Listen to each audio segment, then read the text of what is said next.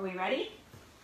Madeline is here. She is very grumpy, so we are going to see how this goes. I don't think it's going to go well, which is why I haven't done any updates, because this is all she does.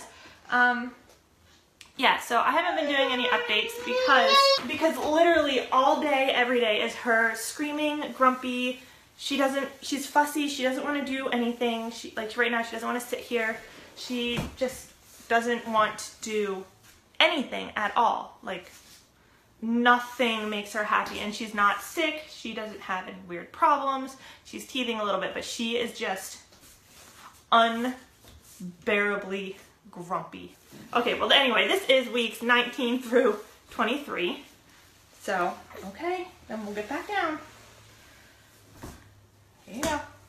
Okay, week 19, baby is the size of a mango. Week 20, baby is the size of a banana. Week 21, baby is the size of an endive. Week 22, baby is the size of a coconut, and where we're currently at, week 23 is the size of a grapefruit. So, it says, baby's face is fully formed, and now he or she just needs a little extra fat to fill it out. So, my body is swollen ankles, Braxton Hicks contractions, aching back, bleeding or swollen gums. So that is all from the Bump app. In those weeks, I have had doctor's appointments. The baby is doing well. The baby is apparently small. Here goes the tripod again.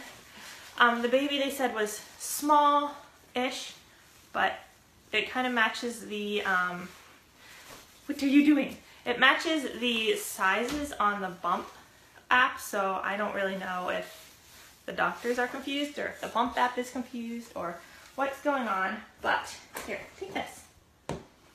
So, anyway, everything was pretty good. There wasn't anything wrong with the baby, really, but I do have a low-lying placenta, so the placenta is really, really close to my cervix, which means that if it doesn't move, a lot of times when your uterus expands, the placenta will move upwards, and if that doesn't happen, I will have to have an emergency C-section, which, I mean, people have been asking me about if I'm worried about having that, or she's now playing with her diaper pail. That is just sanitary.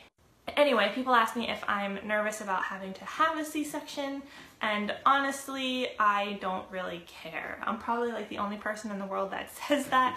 My labor and delivery and birth and everything with Madeline was 6 hours, no epidural, no pain medications, and induced. So I was having induced contractions lasting 45 seconds, 15 seconds in between. They were every minute apart.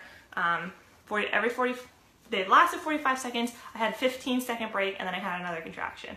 That is what it was like for 6 hours, and I was not allowed to have any pain medications because of my scoliosis that I have, and we did a whole thing with the anesthesiologist and everything. It's on my record, I cannot have an epidural. I don't get any of the pain, like IV medications, nothing like that. So I'm scheduled to be induced again, so I know that I will have to go through that same miserable thing that I went through last time. And, you know, that's fine. If that's what I have to do to get this baby out, then that's what I have to do to get this baby out.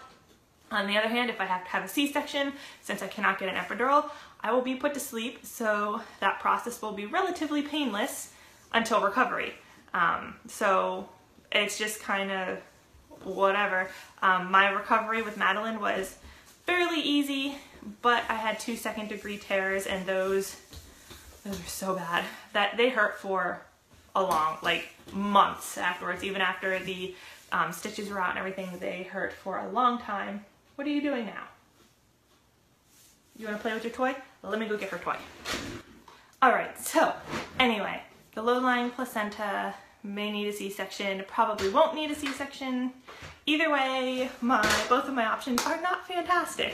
So for somebody who has gone through labor and gets an epidural and everything is wonderful and fantastic and you get all numbed up and everything, good, that would have been my my option if I had that. I don't get that option, so both of my options are on like opposite ends of the spectrum. No pain medication, lots of pain, horrible contractions, all that, and being put to sleep. So the baby's got to come out, and the baby's got to come out, and that's how it is. So that is kind of what happened at my last doctor's appointment and my last ultrasound. The heart rate was 152, I think is what it was. I do have some ultrasound pictures, so I will try to put those in here. And we did not find out the gender. So it is going to be another surprise baby, like you were. So she was a surprise baby. We didn't find out with her. We kind of knew by the end that she was a girl. We just kind of had this feeling, and things had happened, and ultrasound technicians had accidentally said things and tried to correct themselves. I don't know. So anyway, we kind of just had this feeling that she was a girl, and we're kind of starting to get that feeling with this one, but at the same time, everybody still thinks it's a boy. So I don't know. What do you guys think? Boy, girl? What do you think I'm having? I don't know. So as far as my symptoms go, they have been quite interesting. They're actually kind of matching up with last time. So my hips are really starting to hurt again, but a lot of times it's not just my hips, it's like my knees. Ooh, you're making a lot of noise. It's my knees and my lower back that are hurting. And what's really weird is that from my scoliosis, my right hip is kind of out of alignment, and there's not anything that can really be done with it. It's just kind of permanently out of alignment, and so it hurts all the time and it pops. If you know me in person, you've heard my hip make like these horrendous sounds. Like I won't even do it on video for you guys because it is, your body should not make those sounds that it's bad. So anyway, but with this pregnancy, my left hip is the one that's causing a lot of problems. And that one is usually fine. It usually doesn't do any popping, cracking, hurting, anything. And that is just constantly sore all the time. Then my knees are kind of hurting. So I'm kind of just having like joint pain really in general, and my lower back hurts. And I see a chiropractor for my scoliosis and everything, but it's just something that happened last time, and it can't really be fixed per se until I have the baby, because it's hormones that are kind of relaxing the muscles, and it's not really holding the joints in place. As horrible as that sounds, that is basically what happens during pregnancy. So it causes lots of fun. What do you have now? Can I have that? Okay, thank you. A little sticker or something. Oh, Maddie, Maddie, Maddie. What a child, what a child. This baby did not start moving. I'm pretty sure I told you guys in the last video that I had not felt the baby move yet, and the doctors were starting to get concerned because nothing was happening. And that could be because of where the placenta is, but I think it's kind of more in the back. When the placenta is in like the front of your uterus, a lot of times you won't feel movement right away. But I don't think mine's there. It was kind of like low and in the back, so it wasn't affecting that. But I now, okay, you're gonna fall. She's standing on a curtain that I don't have hung up, and she's trying to like climb her dresser. And you're getting stuff off the dresser. Yeah, that's fun, isn't it? I did start feeling the baby move around 19, 20 weeks.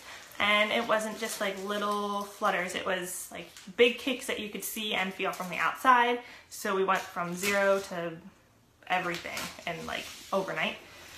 So that's reassuring, and now the baby doesn't start moving and she's playing with the tripod, and here we go, whee! Okay, taking you guys for a ride. Other symptoms other than now baby moving, hip pain, joint pain, all that stuff. I am peeing when I sneeze again. That is always the best symptom. Don't you do that. No, no, no. Madeline. Oh, child. Can you say hi? Can you say hi? Can you say hi? Can you say hi? Now she's using the tripod as a walker. Madeline, you are crazy. I have to hold the tripod in place right now because of this. This has been a really, really hectic video, but I know I'm gonna look back at this someday, hi future self, and it's all worth it, and I'll get a good laugh out of this and remember how crazy my child was and how crazy I am for having them 14 months apart. Right, Maddie? You're gonna be 14 months apart. So anyway, guys, thanks for watching this video. Please hit the subscribe button and hit the like button if you enjoyed this video, which I hope you even made it this far because this has been insane. And I'll see you guys in the next one. Bye! I'm down here in Madeline's playroom now, and I actually forgot to show you guys my belly buff, so here you go. It's not that big. You know, it's, I don't know how well you can tell, but there you go. 23 weeks, not too super big. So anyway, thanks for watching. I'll see you guys later. Bye!